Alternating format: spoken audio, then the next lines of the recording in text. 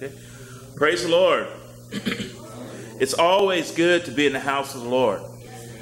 It's always the right time to praise our God. You know, it's always, no matter what's going on in your life, to lift the Lord up, to praise him every time you wake up. You know, every time a guy was talking on the radio about, you know, we talk about pray without ceasing, and we can't always get down on our knees, but, you know, we can always pray in our heart. We can always pray in our thoughts. You know, that person that God puts on your heart to talk to, do it. Because we never know if that's the last time you'll see that person. You know, whether it's to call a family member or to pray for that person. Because sometimes God will wake you up and intercede and say, hey, I need you to pray for this person. Because that may make all the difference in their life. We don't necessarily know what people are going through at any one moment, but God does. Amen. And that's what we always got to remember. What was put on my heart? So I just thought about this one way. Psalms 99, and this is out of the Amplified Version. It said, the Lord reigns. Let the people tremble with reverential fear. He sits enthroned above the cherubim. Let the earth quake. The Lord is great in Zion. He is high above all the peoples. Let them confess and praise your great name. Awesome and reverence inspiring. It is holy, and holy is he. The strength of the king who loves righteousness and equity. You establish in uprightness. You execute justice and righteousness in Jacob, Israel. Extol the Lord our God. Worship at his footstool. Holy is he. Hallelujah. Moses and Aaron, this verse 6, were among his priests. Aaron was among those who called upon his name. They called upon the Lord. Hallelujah. And he answered them. Hallelujah. He spoke to them in a pillar of cloud. They kept his testimonies and the statutes he gave them. You answered them, O Lord our God. You are a forgiving God to them, although avenging their evil doings and wicked practices. Extol the Lord our God and worship at his holy hill, for the Lord our God is holy. One thing we never want to forget is we serve a holy God, a righteous God. A God that cares about us, cares about what we do, cares about what we think. You know, and the one thing I can see that as a people, if you look through the Bible, it's so many times you have that heart of God. I just wish my people would trust and obey. Yeah. Trust and obey. That song, trust and obey. There's no other way. There isn't any other way. When you decide to call upon the name of Jesus, from that point on, it should be a lifelong thing. You know, we always say, you know, they went through that where you get stickers and stuff. What would Jesus do? You know, we had that WWJD, but that wasn't really enough, because it's what would Jesus say in that situation? How would Jesus act in that situation? I tell you what, if that passed through your mind before you did some things, that would change a whole lot. See, I deal with driving all the time, and I see some strange stuff out there, let me tell you. You know, I get in a truck and, you know, I see peekers, sidewinders, people jump through traffic and everything, and it's always worse. It's just the way it is when they have a sticker on their car, you know. And I mean, Jesus didn't drive a car, but he's in you, and you're driving a car, and it don't look very good. Again, how would Jesus act? How would Jesus in that situation? And we all got to do it, because the very person you don't think is watching you, you know, is the one watching you. Isn't that something? The one person you didn't think. I was thinking about that the other night. I haven't always been where I'm at now, but I thank God I'm not the same as I used to be. You know, and sometimes, you know, God brought me a long way so I could be calm. I didn't always be calm. And, you know, and somebody catch you not in that calmness, you know, and then they think, what's going on? But then you realize, you know what? I'm not perfect either. I'm not perfect, you know, but I serve a perfect God who's living in me, and he's still working on me. He's still working in me, you know. You know, I know I shared this before, but, you know, people ask me, well, Tim, I don't know. I know how you used to act, you know. And I always tell them, that was BC. I always tell them, that's BC. What does that mean? I say, that's before Christ. Let's take a look at the life afterwards and see. It doesn't mean I always got it right, but I tell you what, my heart's going to be right before God. Because, you know, you're going to face your maker one day, and it's his righteousness anyway. It's nothing we can do here. It's Jesus Christ. And it's just like Moses. You know, when Moses spent so much time with God, his face glowed, he had to put a veil on it. And I tell you what, people ought to see, when the disciples, they said they've been with Jesus because, you know, they sound like him. They act like, that's something, they know that you have been with them. And that's the way we all need to be. It's just like that. When people know. See, because we shouldn't have one attitude at church and one attitude at home. Right? It should be identical. Right? But let me tell you, things can change really, really quick. You know? But no, you know what? Because my daughter was talking, and what she remembers most, it's really interesting what your kids remember most when they grow up. Because, you know, you provide for them. I drive a truck for years and drove a truck for years, and they remember a lot of things. But you know, the thing that touched your heart most is when they can tell you, Daddy, you know what I remember? When we used to pray together. Boy, that touches your heart. You know, you think about all the jeans and all the other stuff you bought. See, that passes away because that's temporary. You know, they're talking about something eternal. That time you pray with them. I think about my mom. We was just talking about the other night. The best thing Mom left me, you know, when you go through her thing and get it, was a family Bible. You said this Bible, and she had passages marked, different prayer requests in there. That's powerful. Because I remember she'd open the Bible, a big family Bible, and read out of it. You know? And just to have that word going or see her praying. I remember one time we went to a church and went down there, and they would have sort of like the way we take offering here, but they'd have prayer requests that went inside a little pouch. And, you know, and then they'd come bring them up and pray for them. Well, I come to the church, and evidently Mom's request didn't get in the basket. It missed the basket, and it was in front, so I picked it up. You know, I picked it up, and I looked in there, and, you know, she was praying for one of her children. You know, she wrote that and prayed, you know, for my brother. I just thought, how powerful is that? Because a true parent, one that loves the Lord, you know what they're not going to do? They're not going to ever give up on their kids. No matter how far they may be away from the Lord, and you know they're running the wrong way. But you know what? Hey, wait a minute. You know, God's arms are not too long. You know, they're not out there. They can stretch a long way to grab you.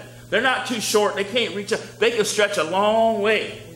You know, the Bible says if I make my bed in hell, you know what I would say? If you make a bed in hell, you plan on staying there for a while. You know, if you make your bed up. But, you know, hey, God's still there. You know what? God's still down there. God's not going to stop calling. He's calling. He's calling. He's calling. So you never give up on your kids. Because a thief on the cross, that's a perfect example.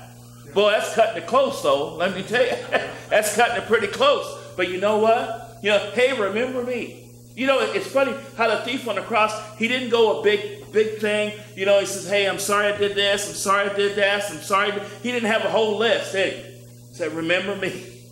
How short a prayer? Remember me. You know, Jesus had a lot going on at that part. You think about all the sins and he'd been beaten and everything. You know, and can you see the compassion?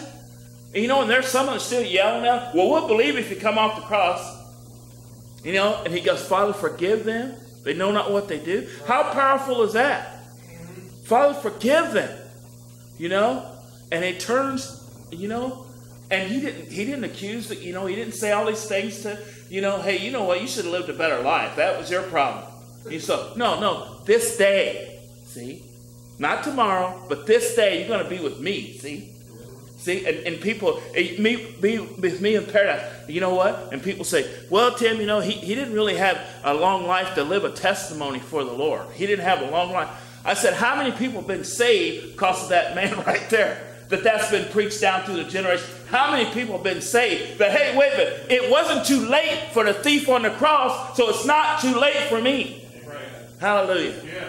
Man, we get fired up here before we get started. No, that's all right. We're going to open this up for prayer requests and praises because we all got a praise from the God for what he's done for you. The fact that you're in this house.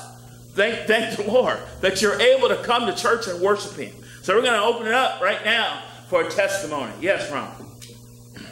I understand you just heard tonight that our legislators or whatever in the state here, they're in a heated battle over a bill they want to push through that would restrict abortion.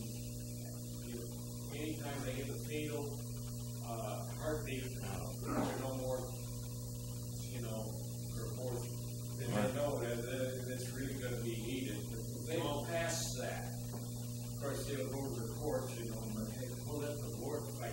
Yeah, hallelujah. I believe we stand in the gap for that. They will get this done. Yeah, and this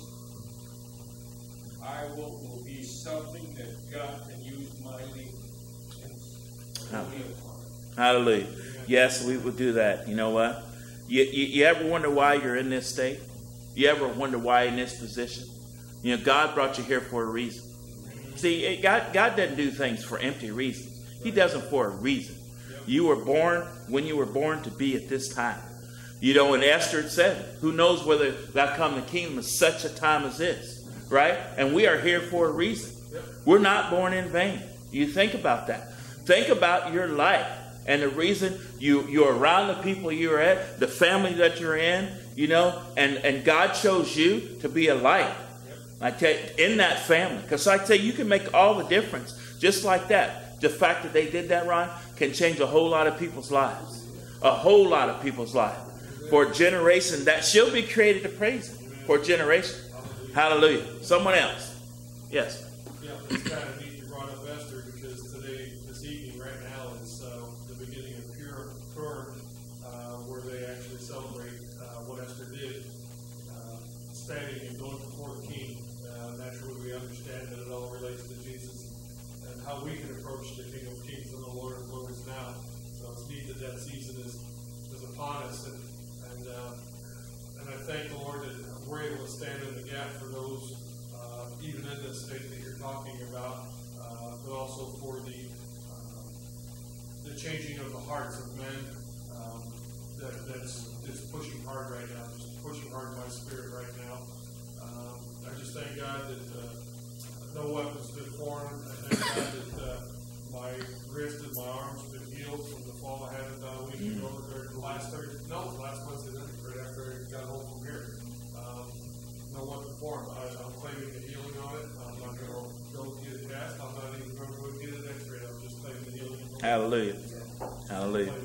Praise the Lord. Praise the Lord. Yes. I think that I can see signs of wonders, and there was a reason I didn't see that earlier. I didn't understand it. I was just walking home, and either you were a grouse, and the prettiest thing you ever seen, a tail, and it's probably a grouse. And you're sitting there, and this thing sticks up, it's out of nowhere, it's down, and goes in this tree, and just sits there, and it's like, I just kept running around that bird, and I God wanted to keep the eye on the sparrow, just look up to God more.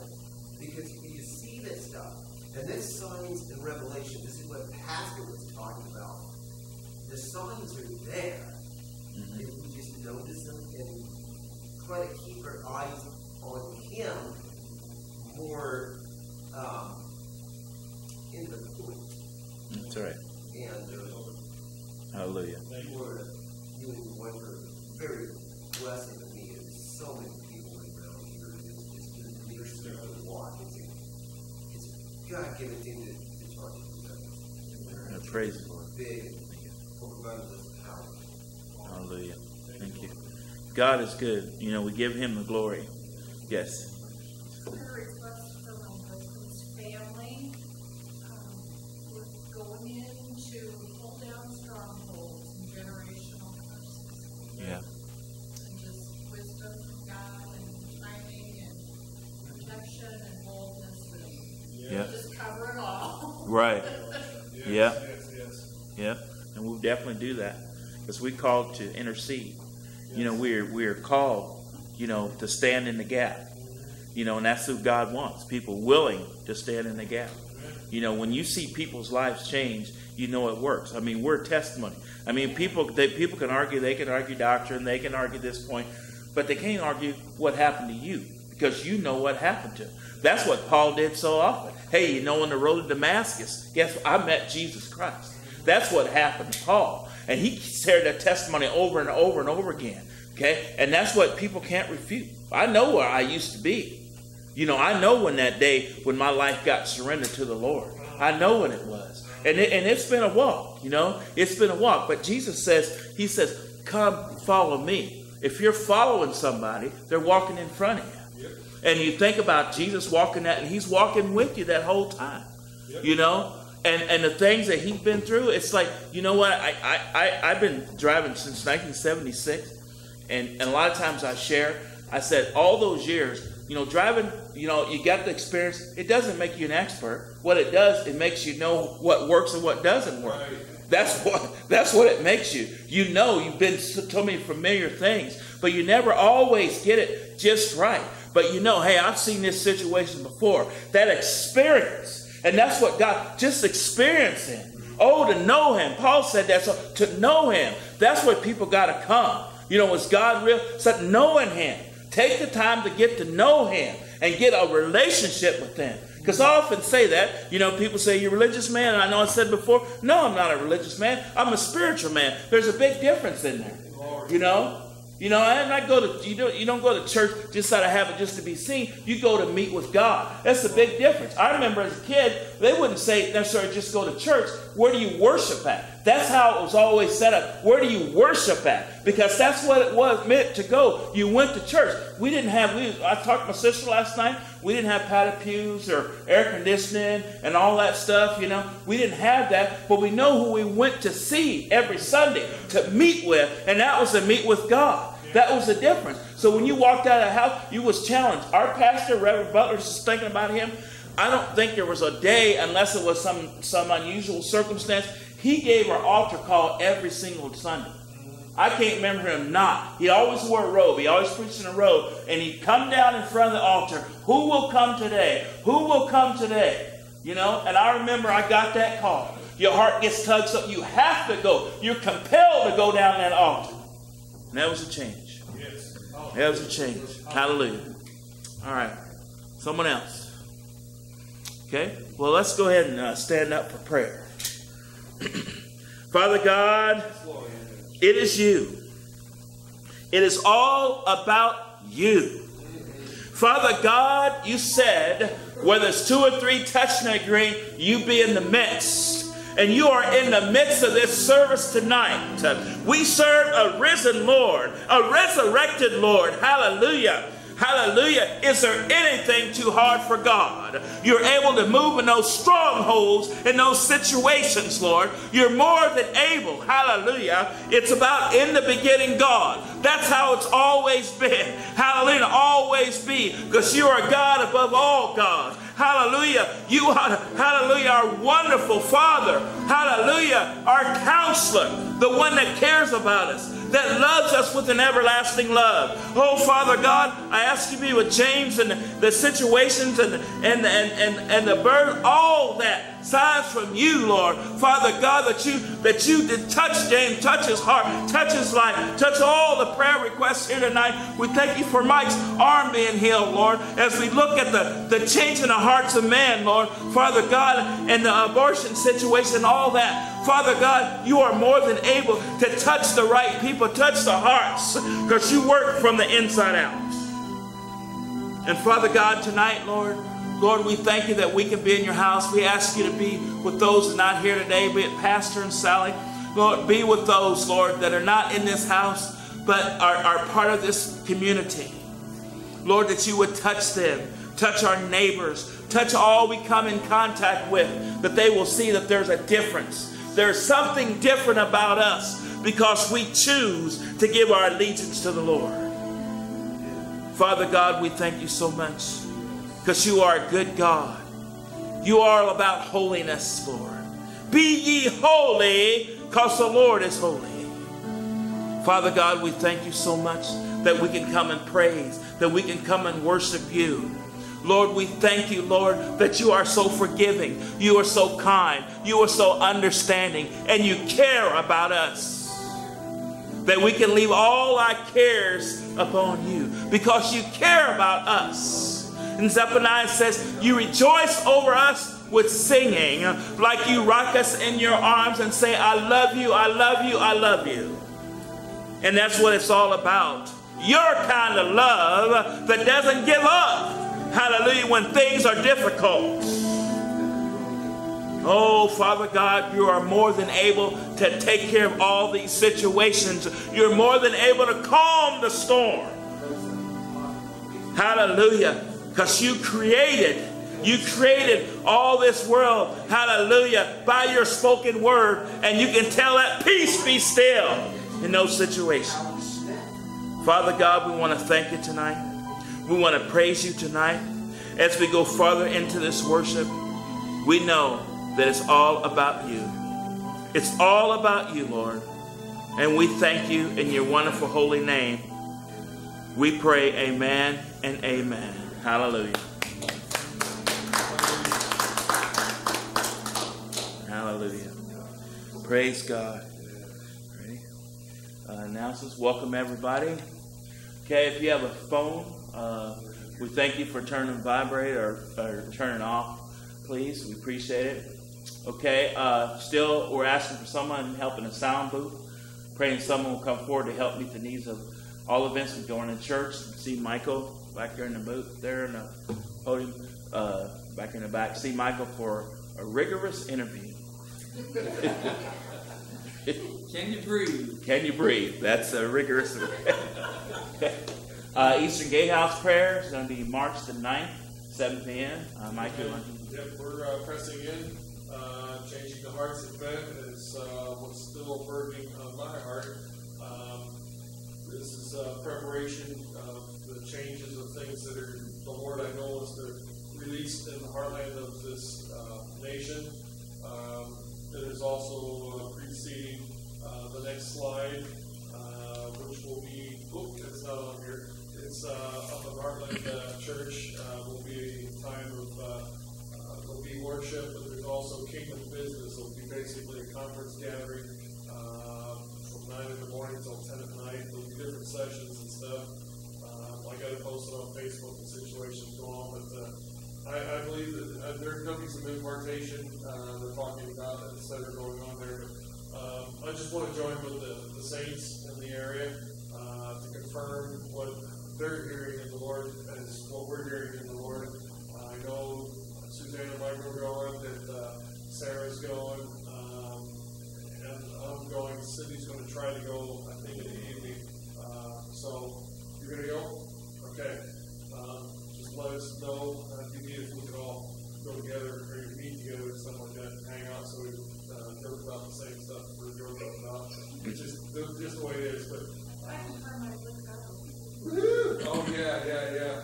But we'll tell you about that later. Anyway, it's gonna be an awesome time. But yeah, come Friday night at Eastern Gate and let's get it on. It's on. Okay. Well, praise the Lord for that. Okay, Brother Ron, if you would be so kind to come up and take the offering as we be seated.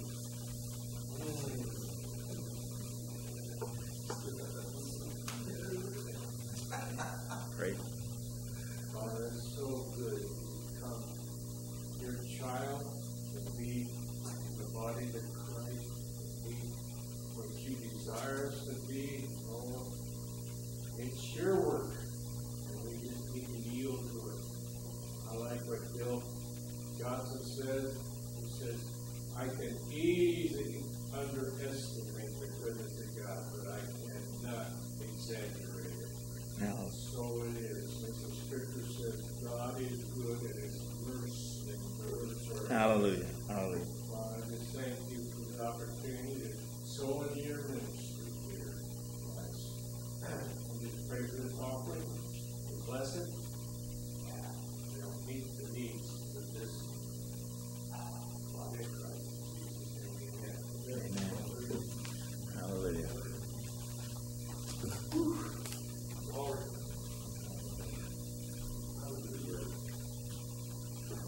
Tracy, you have your music?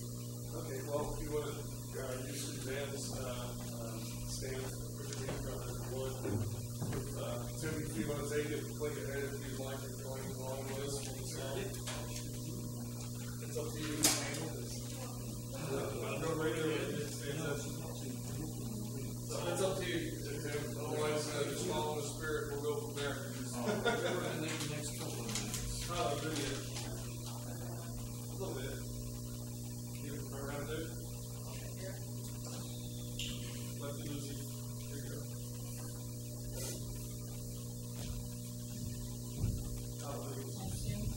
Testing, 1, 2, 3. Turn on that thermal.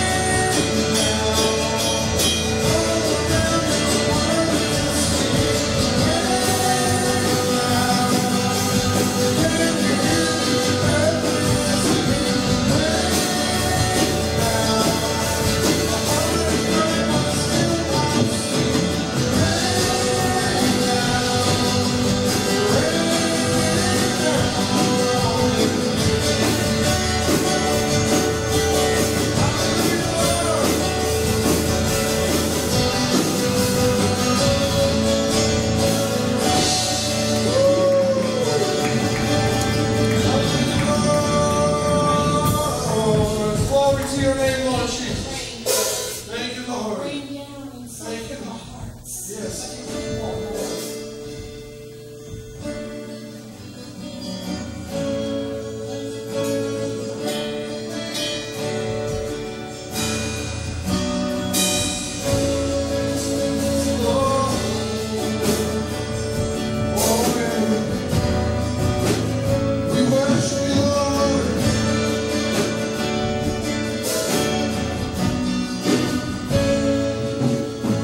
Smooth and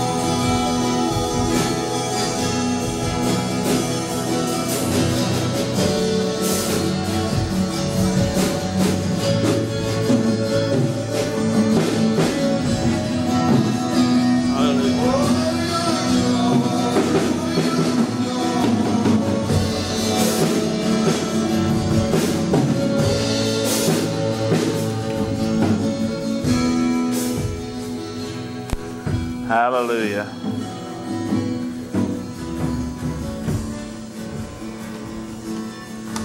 Hallelujah.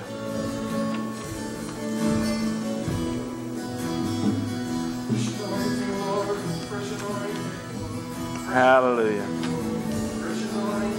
Oh, hallelujah. Praise the Lord. Praise the Lord. Hallelujah. Hallelujah. Oh, Father God, thank you so much. Oh, we're going to seek the Lord tonight. Lift this holy name up. He's so worthy to be praised. Oh, we want to thank the Lord. Hallelujah. Hallelujah. Oh, hallelujah. God is good. And God is good. We want to thank the worship team tonight. They're ushering in the presence of the Lord. Let's give them a hand clap. Hallelujah. Hallelujah. Oh, praise the Lord. Praise the Lord. Praise the Lord. Oh, hallelujah. God is good, isn't He? God is good. God is good. Hallelujah. All the time. Hallelujah. That's good. God is good all the time. God is good all the time. All right. I always appreciate the opportunity when Pastor lets me come and share what God has put on my heart. And one of the things that really touched me as I prepare for these things is a preacher once told me years ago, he said, Tim, always preach what's big in your heart. Always preach what God has laid on your heart. And one of the things that I notice is that when there's a time where there's maybe pressure coming from the outside or different circumstances, we need to call upon the Lord. And not just in that time. We have a tendency to do that. Lord, help me when those hard times come. But we need to establish a relationship before that happens. So we know. See, the thing about depending on God is you never want to forget.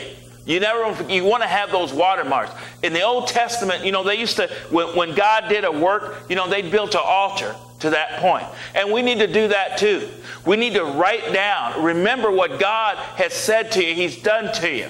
Because if God deliver you, I say this a lot, but I've seen it happen in my life and other people. If God delivered you when you was crying out in A, what makes you think He won't deliver you in B? Somehow we end up forgetting that the same God in A is going to be the same God in B. See, that's one thing that, we look at the children of Israel and then, I don't know how they could act that way, Because one day they was praising the Lord and next day was complaining. Okay? And that's where God doesn't want us at. That God wants us to have a consistent relationship with Him that He knows and we know, they used to say, that God is going to be there no matter what. That's really where we have to be in our life. And sometimes I look at my life and you look at just different things that you're going through and you got to remember that. My mom used to say, what do people do without the Lord? What do they do when they don't have some? They go in a lot of different directions, and they use a term a lot. People that don't know the Lord, you say something that happened to you, oh, that was luck. They say that was luck. You all hear that? I said, man, there ain't no luck. That's a blessing of the Lord. That's not luck. Luck is just, you're looking at it just happened that way. How did that possibly happen that way? How could that? When you see miracles, it may be in traffic. It may be a situation with your kid. 1 second this way and that way could have made a world of difference. Who did that? Who did that? I was sharing, I know I shared this before, but one of the Susan was talking to me, about close calls and stuff, I said, yeah, I've had them before. But the same God delivered me. When I was dragging that trailer and the top speed I could go is 2 miles an hour across 54, because we had a problem with the clutch, and I couldn't get it in any other gear but first gear, and the top speed, first gear is 2 miles an hour. That's the top speed. And I got it floored. I'm trying to go across 54, and trains go across there all the time. And I was driving that student, and I said, okay, we're going to cross this rail track. And we had a train behind us. A lot of people. I mean, you go 2 miles an hour, you pick up a lot of traffic. And I said, we're going to go up this train track, and there's 3 sets together. Just hope there ain't no train, because I can't get it going any faster. So, I got it floored. I'm going 2 miles an hour. And I go across them train tracks, and we're looking both ways, left, right, left. And as soon as my back end of my trailer gets past last rail, guess what? A train came. We saw the lights in the mirror. And I said, you know what? We got a lot to be thankful for. You ought to share this with your kids and your grandkids. Because a few seconds before that time, if that train, I couldn't have done it. They always hope it would just jumped out. That's it. And I thought when I came up one street and the truck died, I had to stop the stop sign. It died 3 times. The 4th time I got going. And I thought about that. If it died one more time, that would have delayed me getting up to the tracks. Luck? No. There's no such thing in a Christian viewpoint for luck. It's God. And that's what we need not to forget. Those situations where God opened this door. God gave you that job. God gave you that husband or wife that somebody ought to appreciate. It gave you food that, a lot of people can't go to the cupboard and make a choice. You think about that. You can go, well, what should we eat? We can go to cupboards, and I tell you got food in there. We growing up, it wasn't always the same choice. We had food. It might not be something you like to eat, but you had food. But think about the people that don't have food or don't have clothes, that don't have an opportunity to go to school. What I always think about is opportunities that get wasted. I tell you what, there's somebody out there would love that opportunity you got, and you sit there complaining about it. Realize that God's got a plan for you. We mean not to forget that, okay? And He's bringing you. He wants you to reflect His glory in everything you do. Because I tell you what, as lights in the world, when people ask you, what is the reason for that hope? Why do you act the way you do? We shouldn't just hem-haw around, why, this way. No, it should come out with boldness. You know what I believe? I believe that Jesus Christ is Lord, and I'm not ashamed. That's what Paul said. I'm not ashamed of the gospel of Jesus Christ. I'm not ashamed of it. I'm not ashamed of praying. I'm not ashamed of believing in God. In 2 Kings chapter 6, this Amplified version, and the thing about this, you get a reflection of how some people look at things and how the godly person should look at things. This is 2 Kings chapter 6. Now we know the story here. It's Elisha, and I'm going to start in verse 8. And this is 2 Kings chapter 6 inside the Amplified version. And it says, 8, when the king of Syria was warring against Israel after counseling with his servants, he said, in such and such a place shall be my camp. Then the man of God sent to the king of Israel, saying, beware that thou pass not such a place, for the Syrians are coming down there. Then the king of Israel sent to the place of which Elijah told and warned him, and thus he protected and saved himself there repeatedly. See, God is using Elijah to warn the king. He comes to that man of God and say, you go tell the king. Now the thing about it, Elijah was obedient to do that. Sometimes when we have a situation and God says, you need to go talk to this person. You know what? We don't need to put that off. Because first of all, we don't know if that's going to be the last day. I remember when I lived here back in the 80s, and there was a lady that went to my church, and she had a neighbor just south of her. And one day I come back from the store, and she was knocking on my door, and I asked her, and she said, Ben is dying. And Ben was in the hospital. Ben was like 86 years old. And she said, Tim, would you go down to the hospital with me because he's dying? Okay? He can't speak, he's dying, but you go talk to him. I'm afraid I don't know where he stands with the Lord. Okay? And you know what you say? Let's go. Well, I got a lot of things to do today. You kind of caught me. You know what you do? Let's get in the car. Let's go. Let's go now. What's more important? Whatever I had to do, none of that was as important as going down there and talking to Ben. None of it was, because we're dealing with eternity. Once he goes out in eternity, you either know the Lord or you don't. Right. And so we went down there and we prayed. Now, Ben couldn't talk, but we prayed the sinner's prayer and asked God for him to come into his life, and we prayed and we prayed. And I don't, we say he couldn't speak. But you know what? When we prayed, grabbed his hand, I don't know, this smile came over his face, and he was peaceful. He died 2 days later. He died. She come and tell me he's passed away. And I thought, hallelujah, he's passed away into glory now. He passed away. We're not going to wait. I'll go next week. There wasn't no next week. And that's where God wants us to look at what is the priority. The priority is to see those people's lives change. Like Mike was talking about, the hearts change. When you see somebody that you used to know and suddenly their life has turned around, that's powerful. When you've prayed for them and prayed for them and prayed for them, and they come into church one day, say hallelujah. That's so rewarding to see what God has done. And people think, well, shoot, that person come to the Lord right now. You don't realize how many prayers was offered up long before that time. Oh, he's a great preacher. Had nothing to do with that. Those seeds were sown. It could have been sown clear back in Sunday school. It could have been sown 40 years ago.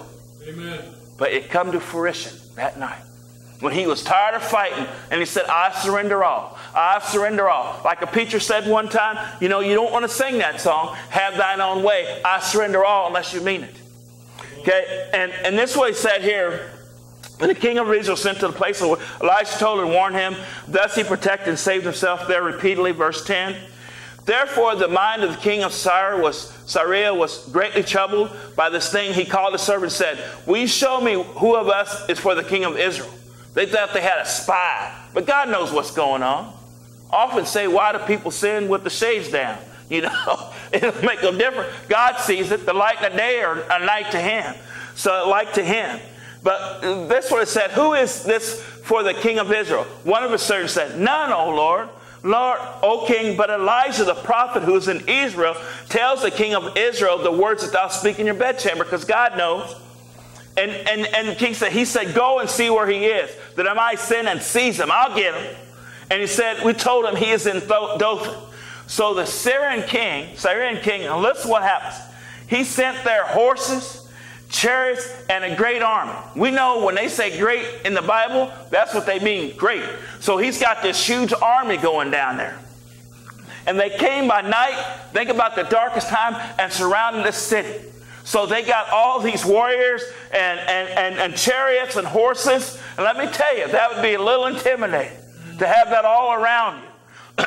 Now, this is what happened. This is the different perspectives. When the servant of the man of God, this verse 15, rose early and went out. See, he said, behold, an army with horses and chariots was around the city. Now, could that be intimidating? You might have all those circumstances. And this servant, now this is kind of a worldly perspective, but look at Elijah's servant said to him, alas, master, what shall we do? What are we going to do about this? Man, that looks overwhelming. It looks like there's no way we can get out of this. You might have those circumstances. There's no way. But see, the man of God learns to trust God in all the situations. Good or bad, he's still my God. No matter what's going to happen. Now, look at Elisha's response. Elijah answered. And that's just the same way Jesus answered. Hey, you don't need to be fearful. A lot of the angels, that's what they said. Fear not, right? They would always say, fear not. Because Elijah understood one thing. Again, you got the world response. What should we going to do? I don't know. It don't look possible. Man, we're going to get wiped out. Elijah answered. And I like to say it answered. It doesn't say, oh man, no panic. There's a voice. You know what he says? Fear not. That's what he says. Fear not, for those with us are more than those with them. But if you look at the worldly eyes, it looks like overwhelming. Don't you realize something? A servant, you know what you realize something? So you're looking at it from this perspective. We got to look at God's perspective. That's the whole difference. He says, fear not, for those that with us are more than those with them. And then Elisha prayed, Lord, I pray you, open his eyes. That's the difference. Open his eyes, it's verse 17, that he may see. And the Lord opened the young man's eyes, And saw, and behold, the mount was full excuse me, of horses, chariots, of fire round about Elisha. Hallelujah. What's the difference? Hallelujah. The difference is the Lord opened the young man's eyes. Now, we're not talking about physical eyes here, right? Because we know he could see because he saw all the chariots around. His spiritual eyes opened it up. Open it up, Lord, that he can see that there's more that's with us than they are with them. You may look at all this physical that's going around. The open the young man's eyes, this is the key. And he saw, and behold, the mountain was full of horses and chariots and fire round about Elisha. Yes. That's what we always got to realize. We know in the Bible that 1/3 of the angels fell when they got cast out of heaven. And somebody made a comment, how many angels? We don't know. It could be 1 million. But the Bible also says if 1/3 fell, that means there's 2/3 left, right? There was 2/3. Same way, there's more that's with us than are with them. That's what we always got to realize. God is more than enough. That's what we always got to realize in those situations, that we always got to trust God. That was a cry so often of Jesus' heart. You know, when Peter and them was out in the ship and it was going to go down in this storm, they were fishermen and they were used to storm, but something was different, and Jesus was down there sleeping. What's going on? He's down here sleeping. Somebody needs to go wake him up because we're going to perish in this storm. So it must have been really intimidating. Again, you know, they're looking at the worldly circumstances, and we all been in storms. You know, we've been where things get to shaking. I've been going down the road, and I've had my trailer lifted off the ground. Let me tell you, it creates a little anxiety. Let me tell you, to see the old trailer go up there, and I've had it shaken. But you know what? God is still there.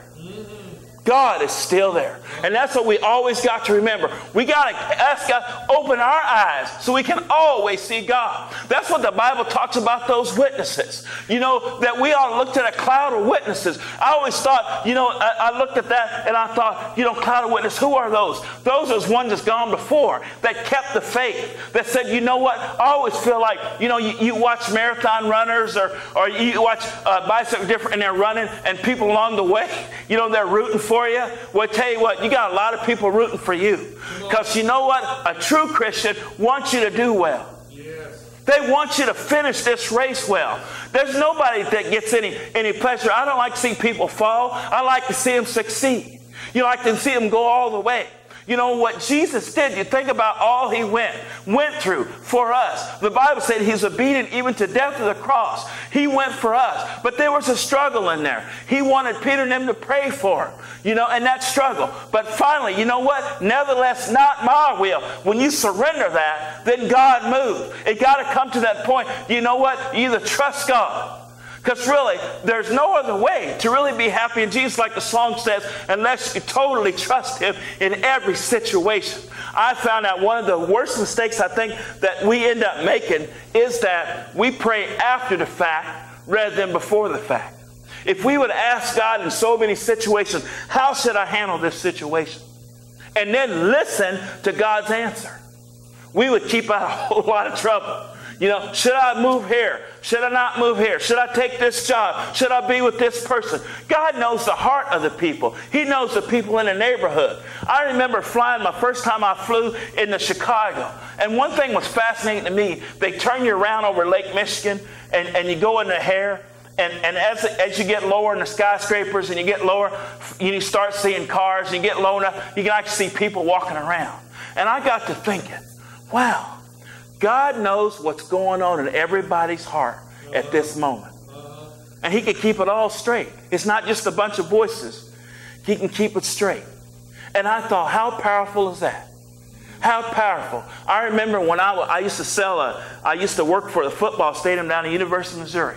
And I never forget this. I was 12, 13 years old, and we'd sell programs, and after that you can go sell Cokes in a little rack, and you take them up. And they was yelling up the top, hey, come on up. And I remember going all the way to the top of the University of Missouri Stadium, all the way up to the press box. And I turned around and I looked and I could see the whole field at once. I could see all 22 players on the field, the bench, everything. And it dawned on me, this is God's perspective. This is his perspective. He's looking from here down. And I thought, wow, if we could see up here, I could see which way to run the ball. You could see all that different stuff because you had the perspective. And that's what we're talking about here, is getting the right perspective. Not like a servant. What shall we do? Oh, man, we're surrounded. Open your eyes and see that God is for you. Yes. That's what we always got to remember. God is for you. God is on your side. Yes.